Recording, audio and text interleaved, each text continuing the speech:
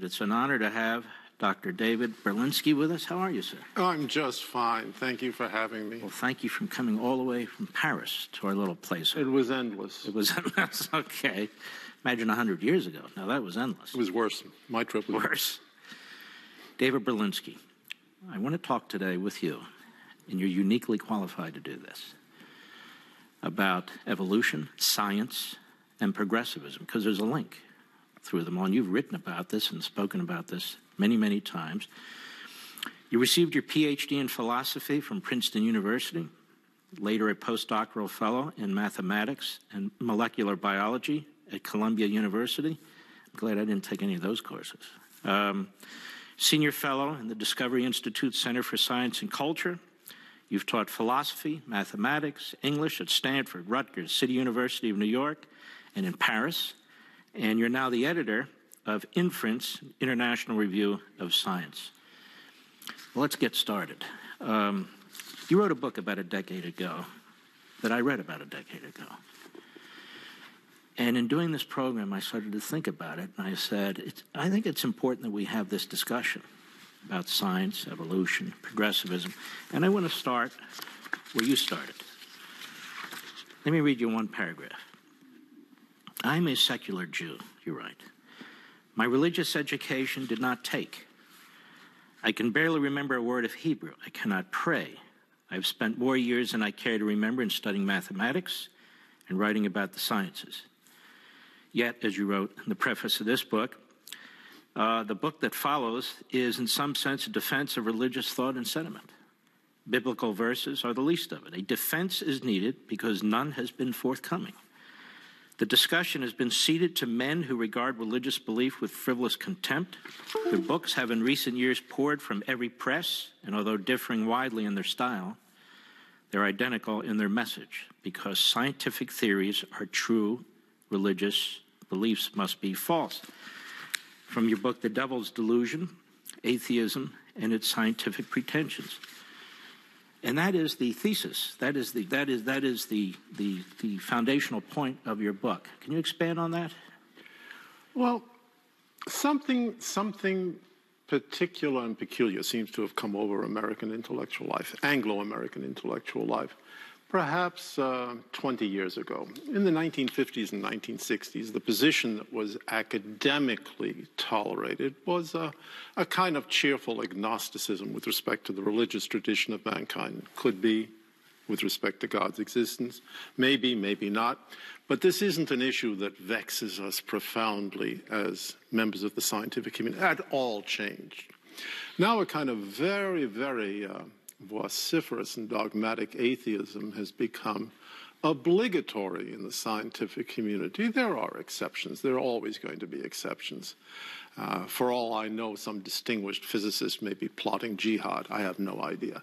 But by and large, atheism has replaced any kind of tolerant and forbearing agnosticism as the de facto standard in Anglo-American scientific intellectual life. Mm-hmm. And as a result, the religious tradition, that is a very, very long 5,000-year-old tradition, has been made into an object of faint derision among sophisticated men and women, much to the consternation of people who deeply, deeply admire that tradition. And that, I think, is a change in the diapason of life that we need to pay attention to. It's relatively new. I think it started around 1980, 1985. But it has become an accelerating force in intellectual life. If you are minded to be a serious Christian or an extremely devout and Orthodox Jew or even a serious Muslim, better not go into the scientific community and tell your fraternity brothers that that is what you are. Best to keep your mouth closed. Mm-hmm. And I think that's generally true. It's among the various topics about which it is not a particularly good idea to make broadcast your views. And then you add, following up on your point, no scientific theory touches on the mysteries that the religious tradition addresses. A man asking why his days are short is not disposed to turn to algebraic quantum field theory for the answer. The answers that prominent scientific figures have offered are remarkable in their shallowness. They hypothesize that we are nothing more than cosmic accidents have been widely accepted by the scientific community. And you say, basically, science has nothing to say about life and love and death and meaning. Hardly a controversial point, is it? I mean, if I am asking certain kinds of questions, look around you. There's something there. Open your eyes. You're struck by the existence of the universe. Why is that there? You look at the answers forthcoming from the physics community. They can be described in one of two ways. Well, what do you expect? We're here. Therefore, there's something there. Or it's kind of an accident. These are not the kind of answers intelligent men and women are searching for. They correspond to no deep intellectual need. They're frivolous. Physics really has nothing to tell us, for example, about the origins and appearance of the universe. It has a lot of interesting things to say about cosmology, but it's not the same question. The most radical question you can ask is, why is there something, anything, rather than what? Nothing. Well, why is there? It's perfectly possible to propose that there could have been nothing whatsoever. I don't mean some pre-existing stuff. I mean nothing. Well, that's not the world we live in. How come? It's a good question. What's your answer? And when you actually look at the physicist or the biologist or the chemist, their answer is, we know how it happened. We open our eyes too. There's something. And we can explain the origin of all that by appealing to some pre-existing something. Are you satisfied with that? If not, well, you're not scientifically literate. Lawrence Krauss makes exactly that same argument. Well, the reason the universe popped into existence was a pre-existing quantum field from which it arose by a probabilistic And they have measure. no real solid idea, do they? None whatsoever. And yet, they continue to push their theories out as if it's science. Well, let's be fair. Wouldn't you do the same thing if you were a leading physicist? I sure would. If I had a theory that deep down I knew was no good, but there were all sorts of emoluments, richness, awards, prestige associated with, I would push it for all it's worth, too. Is this why we get these arguments about climate change where the same scientists can't tell you? I'm talking about the top physicists. Climate change, okay. We've got to go down that ladder all right? the way into the bottom. And yet, for a lot of us, it's just a mush out there. In other words, you're saying the top physicists, and what I'm saying is, when we take a look at climate change, we have a community that can't tell us the temperature in a week within 10 degrees, but they can tell us the temperature in 100 years within a 1 degree. And what I'm saying is, you're saying these top physicists, but isn't it pervasive? Isn't this a pervasive problem throughout science? To a certain extent. Look, science is an enormous enterprise. How many guys, how many women, men and women, affirm themselves as scientists worldwide today? Do you happen to have the number? It's 7 million. 7 million people are engaged in the scientific enterprise. And of course, you're going to find very repetitive sociological patterns when there is something as important as the environment or climate. You're going to find groups forming, factions splitting off from the initial group, a tremendous amount of propaganda, elaborate approaches to government resources. There's a great deal of money to be had, and it's not coming from the private sector. It's coming from the federal government. When I talk about fundamental questions about the origin of the universe, we're appealing to the very top of the intellectual ladder. When I talk about climate change, we're talking about some competent people, not many, some competent people with moderately conflicting views, both about the origins of climate change. Yes, the world is getting warmer. The nature of climate change, the reliability of the climatic models, the theories that go into them, and prognostications for the future. It's not entirely clear exactly which group has the most overwhelming and persuasive evidence. Well, let's talk about the top, if you think this fellow, at least arguably, Darwin. A lot of theories, a lot of arguments, a lot of science, so to speak. What is Darwinianism? What is that? Well, Darwin comes a mid-19th century figure. 1859, he published what is arguably his masterpiece, The Origin of Species. And the question that Darwin asked himself was a question that all of the 19th century biologists were asking. What is the nature of life? What is the origin of individual species? How did life emerge from inorganic matter? And what are the dynamic laws that change one species into another, if there is such a thing as a change of species? Don't forget, alchemy promoted a very similar thesis when it said base metals could be transmuted into gold. It was an argument for transmutation of elements.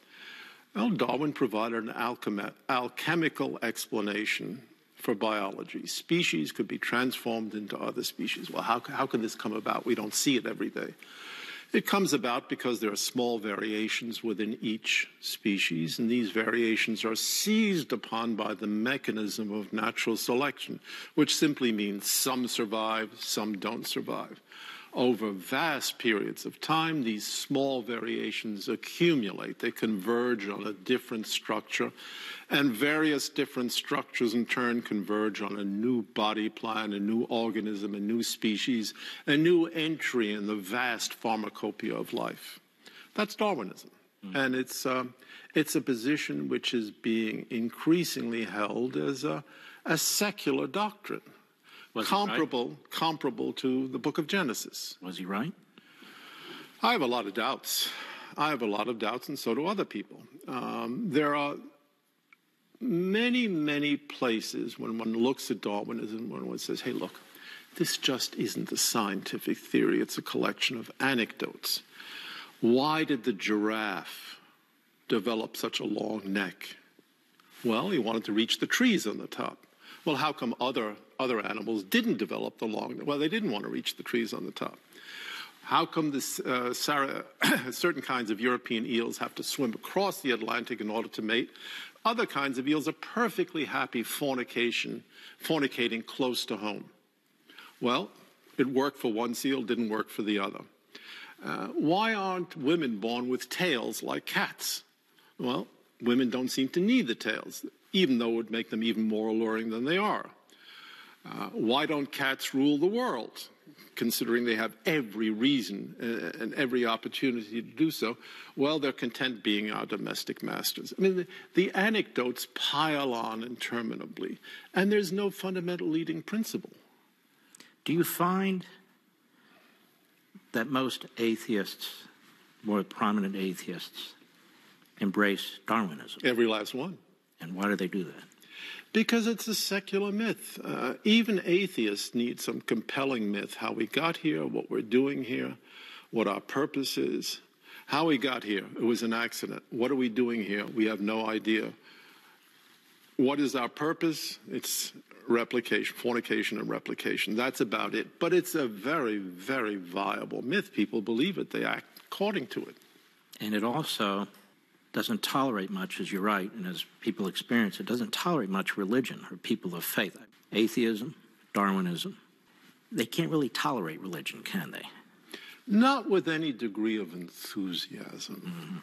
I mean, everyone will say religion is a matter of what you do in the privacy and therefore the confines of your own home. As long as it doesn't come into the academic world and pollute the stream of vigorous science, you can do whatever you want. That is a way of maintaining the fiction of certain kinds of constitutional protections and at the same time upholding the values of the academy, which are, frankly, anti-religious. There's no question about that. What's the title of Christopher Hitchens' book? Religion Poisons Everything. And I look at this, and then you look at our Declaration of Independence. Natural rights, natural law, God-given, unalienable rights. How can this notion of Darwinism, atheism, really progressivism, which I want to get into with you in a moment, they really don't work with constitutionalism, do they? We hold these truths to be self-evident, that all men are endowed by their Creator. Oh, wait a second. That has nothing to do. It is flatly inconsistent with the Darwinian hypothesis. All men are not endowed by their Creator. All men are not brothers. Quite a different scenario is playing out in the biological world. If you want a comparison, look to our nearest neighbors. You would never say all chimpanzees are brothers endowed by their Creator with certain inalienable rights. Why should we say that about it? But we do. That's the crucial point. We tolerate the inconsistency because we're forced to. We tolerate the inconsistency, but when it comes to actual governance, the inconsistency in many ways isn't even tolerated. What I mean by that is it's a point of propaganda. It's a point of emotion. But there are parties, there are efforts, right, that adopt this notion of progressivism, and the old progressives, who take a lot of their arguments from Hegel and Marx, Woodrow Wilson, or Weil, or all these fellows, Dewey, they would attack the Declaration. They would attack the Constitution. They would attack these traditions. This is old stuff. It's time to move along. All that is holy is profaned, Marx said. Right. And so, in America today, do you think this notion of Darwinianism that you were talking about, this push towards, I would argue, public atheism? In other words, religion out of the public square, we got to clean it off out of the parks, we got to clean it out of the schools. Get rid of it wherever it is. Yeah. Doesn't this undermine the foundational principles of the United States? Probably. But look, let me put the point to you in a slightly different way. Suppose you were coming from outer space. You're a biologist, right? You come to the Earth. And you listen to a long lecture about Darwin and the immense importance of Darwinian biology. But then you open your own eyes. Say you're from Mars. You open your eyes. What are the two things that would most strike you about living systems on the face of the Earth? Not the Darwinian rhetoric, but I would suggest the evidence of your own eyes. One is that all life is related. There's no question about that. Biochemistry is the same throughout life. All life has very, very many of its properties in common. There's one living system on the face of the planet, not a multitude of species, one living system. That's the first thing you'd notice. The second thing you'd notice, if you're honest, is that there is a vast, inseparable distinction between two kinds of living systems, human beings and all the rest. That is something that's rarely noticed, rarely emphasized. The distance between a human being and our nearest chimpanzee-like ancestors, common ancestors, is much, much, much greater than the difference between a chimpanzee and a flower. We're talking about a bifurcation in the manifold of biology. Human beings on one side, the rest of the animal kingdom or the plant kingdom on the other. These are facts that I think that any untroubled observer, and by untroubled I mean someone who has not previously adhered to any kind of ideology such as Darwinism, would at once recognize. Life is connected. It's in some sense one living system, but profoundly divided between human beings and all the rest. That's the first step toward some sort of system of reconciliation, because it prompts the inevitable question, hey, how come? Why are human beings so different? Why do they organize themselves differently? Why do they have mathematics, literature?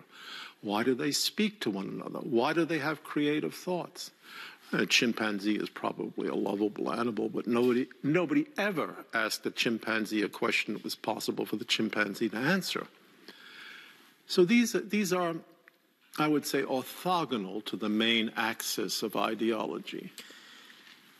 But in public schools today, in colleges and universities today, again, it's a broad stroke, even engaging that kind of discussion. Forbidden, streng verboten. Exactly. And so what we're really talking about is we're supposed to accept, I think Hegel called it the final end, we're supposed to accept the absolute. The only quibbling is how we get there. And so when we have people teaching like that, people pressing that kind of dogmatism, it becomes much more difficult to have the discussion that even we're having right now. It becomes very difficult. We all know that. That's part of the problem that any secular society faces. The minute that the society becomes secular, it needs embrace a certain kind of ideological system, which largely replaces religious thought and tradition.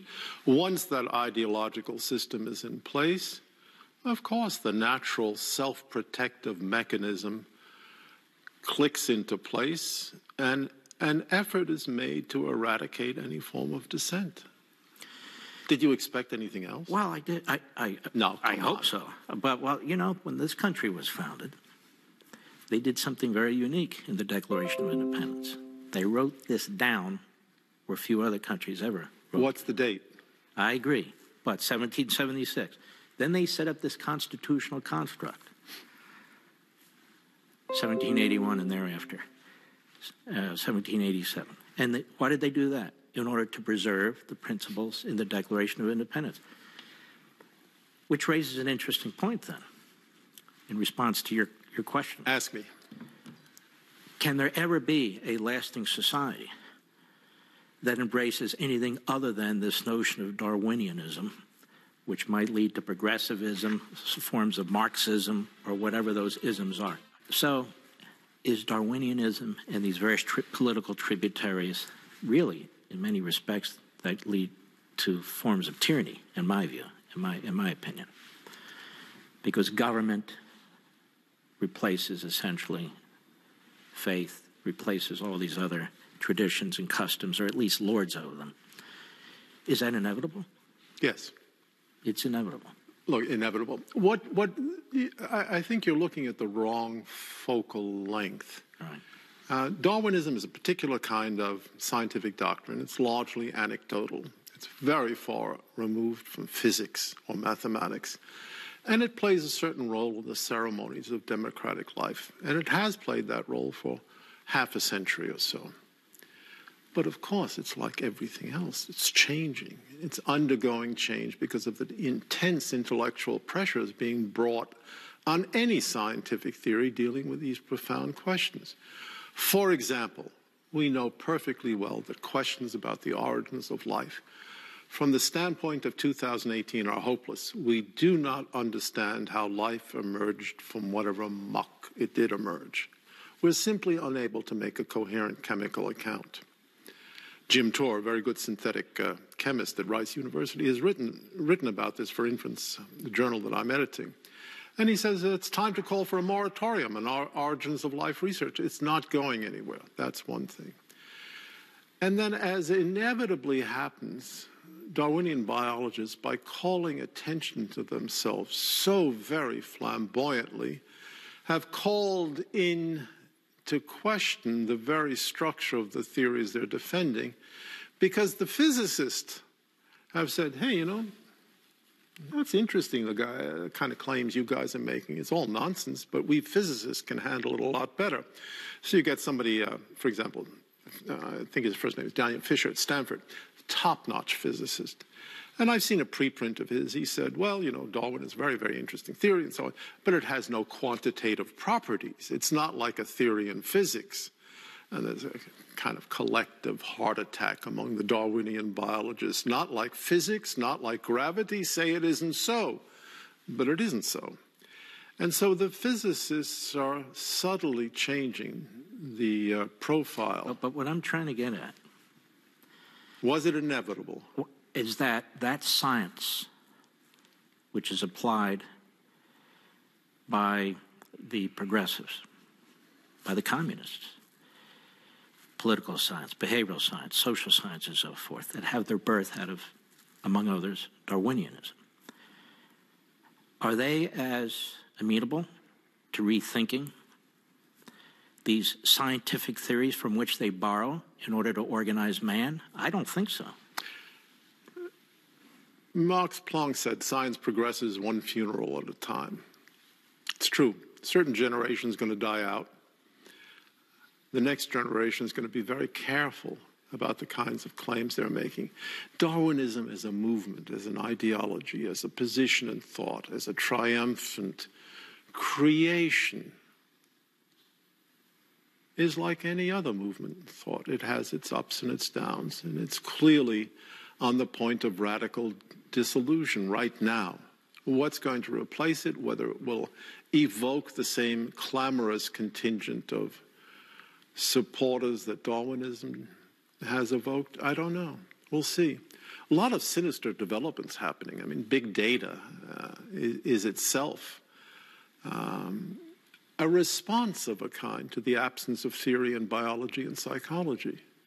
Big data. Yeah. I mean, the collection of health records, social media. Tons and tons of data, together with artificial intelligence probing the data. If you really don't understand what's going on in psychology, and we don't, if you don't understand what's going on in biology, might as well heap together a ton of data and start looking at it.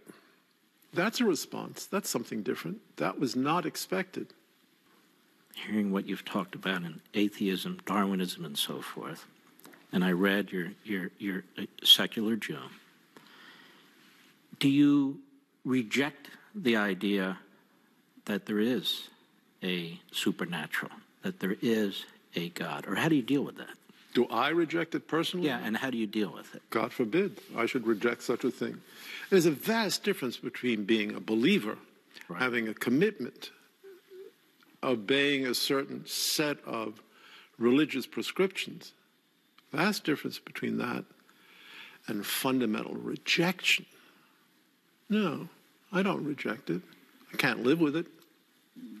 I admit that. And what does that mean? It means I'm like everyone else. I'm a secular individual.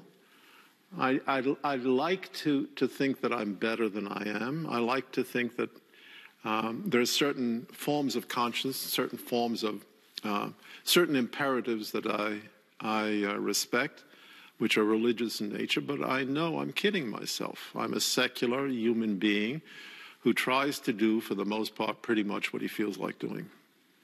Have a good time all the time is a secular motto, right? You have a good time all the time? It's hard. But it's hard. Any form of faith is difficult. You get into these debates with atheists. You defend not, in your view, that there necessarily is a God or a right religion, so forth, but that you don't know. And what you seem to be saying is the scientists don't know what they don't know, and yet they insist.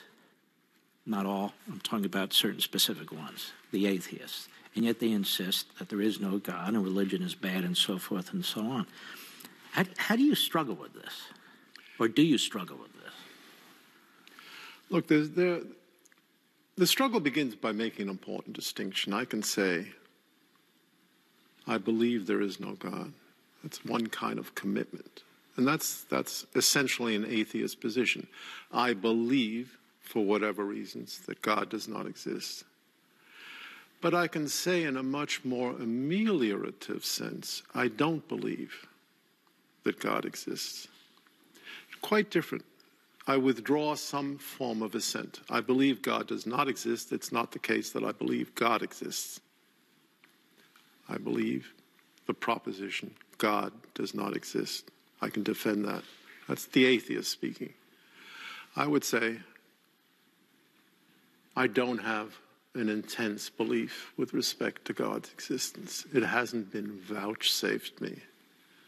It's not the case. It's not the case that I believe that God exists, but I'm not tempted to say I believe that he does not exist. I'm tempted only to temporize. And I think that is fundamentally the way most people in a secular society think. And yet, you aggressively from an intellectual point of view, battle the atheists, which is your point, who insist that God does not exist. And what you seem to be saying is, look, I don't know, but I can't reject it out of hand, and I can't embrace what you're selling as a replacement. No, that's is that about right? True. That's absolutely the way I feel. I do battle with the atheists. That's a wonderfully vivid image, chiefly because I think there are windbags. And if they were arguing another position, I do battle with them Dawkins, too. Harris. Yeah, the whole crew of them. Right. Jerry Coyne, Dawkins, Shalit, Harris. Christopher Hitchens was different. He was a very sophisticated guy, and he knew that a lot of what he was saying was absurd. I mean, he would get up and say, never believe anything without evidence. And I would say, what about what you just said? What's your evidence for never believe anything without evidence? And he would say, well, it's just a sentence, which is literally what he said. It's just a sentence, something I say. But yeah, I think dogmatic atheism, the movement of atheism, is an embarrassment in contemporary thought. And I think I'm pretty much alone in thinking that. It is a very popular, a very effervescent movement. There are whole societies consecrated to upholding atheism. And of course, the first thing they do when they gather together in ecumenical devotion is form factions and start hurling anathemas one against the other. Oh yeah, there's atheism, atheism plus. And when they finished hurling anathemas, of course, the women discover that they've been sexually oppressed by the men. And they spend endless amounts of time denouncing sexual harassment in the atheist movement. And of course, for somebody like me, that's just a joy to watch. The atheist movement tends to be a movement of the left. Yeah. I don't know many conservatives, so-called conservatives, some are, but most aren't, who are atheists. Why is that?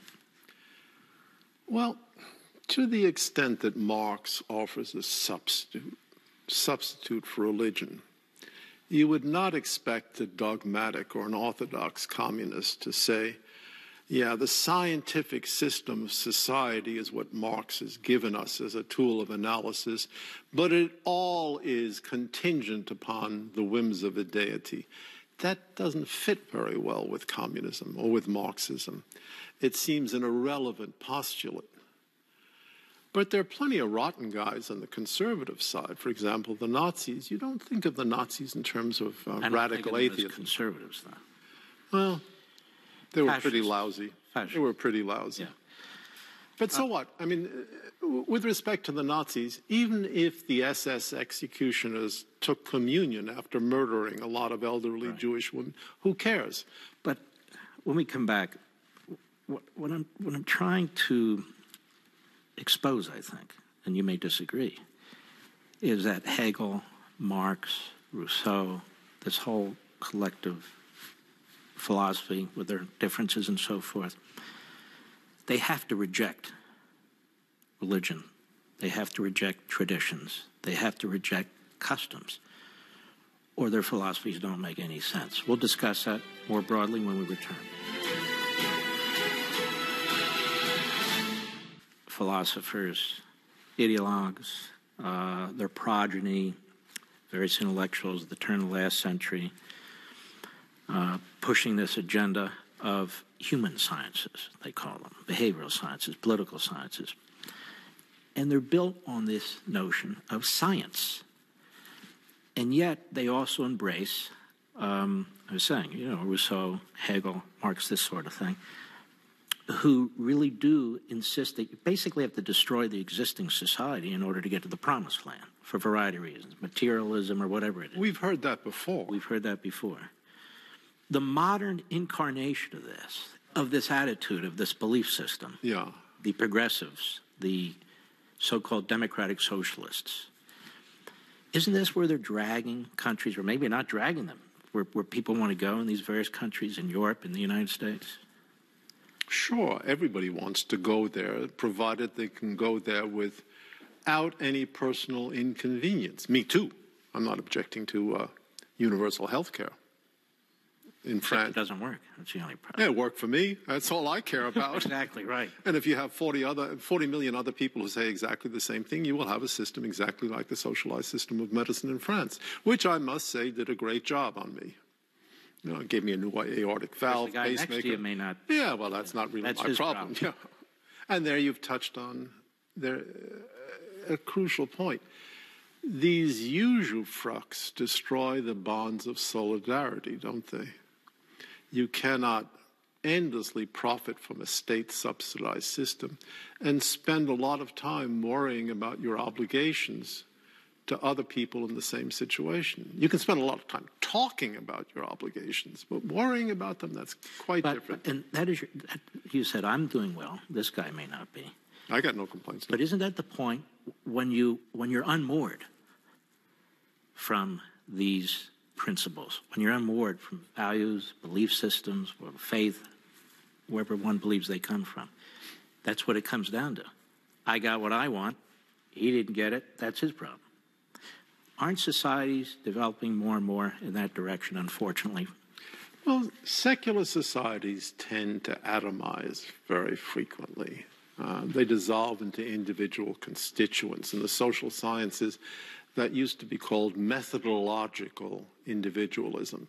That the unit of analysis is always the individual, but the unit of agency is also the individual. Mm-hmm. And I think that is a feature of a secular society, and it seems to be a feature of secular societies that's deeply desired by the inhabitants of a secular society. One thing we have to understand and accept, however reluctantly, is something like the second law of thermodynamics. Second law of thermodynamics. You got it. What is it? Things go from bad to worse, and they go in only one direction. It's a great law of physics. It's is that true, where we're right? headed? I'm telling you what the second law of There better be another law. As far as I know, that's it. Things go from bad to worse. Look at us. Yes. Goes in one direction. We were young once. We're getting old now, right? I'm only speaking the truth. Speak truth to power. Right. And the second law of thermodynamics embodies the most ancient part of human wisdom. Things go from bad to worse. How about societies? Them too. Do they ever Do you recover? doubt it? Do they recover? No, but new societies form. After all, every human birth is an achievement in violating the second law of thermodynamics, isn't it? Every time a flower buds, we have a violation. But it's not all bad. Societies do change very radically, and they generally change in one way. The only problem is what takes place when they change. If it's a violent change, then we have a problem on our hands. It's been a great pleasure. Thank you for having me. My pleasure.